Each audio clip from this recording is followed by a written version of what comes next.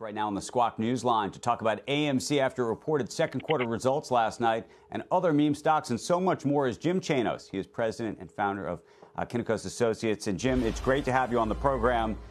You have been watching this meme stock phenomenon for quite some time now. I think somewhat baffled, as I have been, but I'm curious how you see the earnings report that we just saw from AMC last night and the support that AMC seems to be getting from its retail shareholder base. Well, first of all, thank you for having me, Andrew. It's good to be back. Yeah, well, of course, the retail base is crucial to all the meme stocks, and particularly AMC. And the CEO, who I think is coming on within the hour on one of your other shows, played that up last night on the call, as he probably should.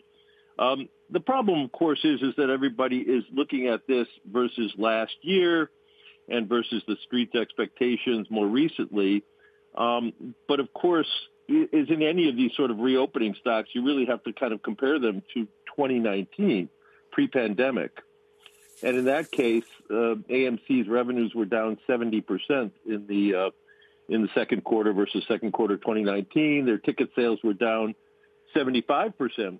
And to put that in perspective, if you look at it versus another reopening play that we know something about, Planet Fitness, which is, gyms have had their own issues, as have movie theaters. Planet Fitness reported yesterday, and their revenues were down 25% versus the second quarter of 2019. And that's a little bit more representative of a lot of the reopening type plays that we're seeing. So something else is happening in movie theaters. And I think, as probably others have pointed out to you, what has changed is, of course, the difference in streaming by the studios and the fact that some of the major studios now are releasing blockbuster movies to home view at the exact same time they're putting them in the theaters. And that's something that's changed.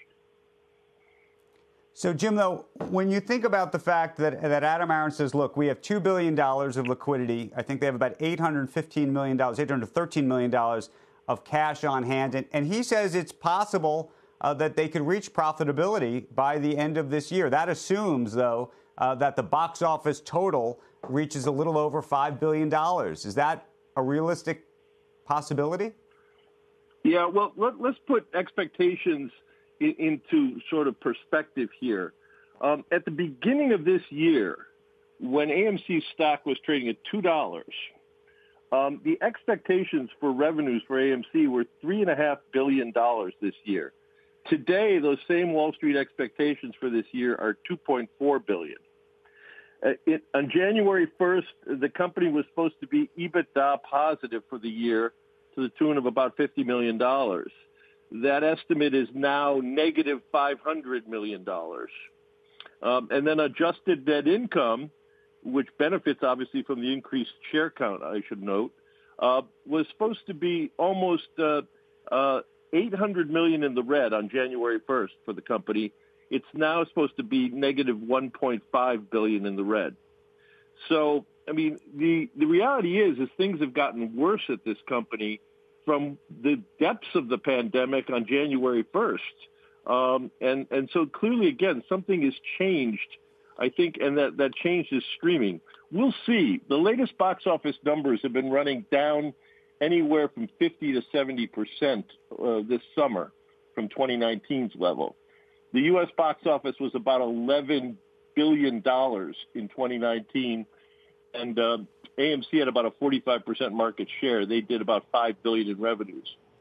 So you can kind of run through the numbers.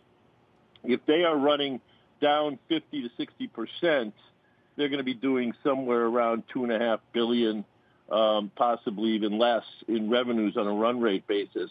And there's just no way they can be profitable. They have interest expense of almost $100 million a quarter and depreciation and amortization of $100 million. At their peak year 2019, they did $660 million in EBITDA. If they got back to that, Melissa, they would be losing almost $200 million a year. Shepard Smith here. Thanks for watching CNBC on YouTube.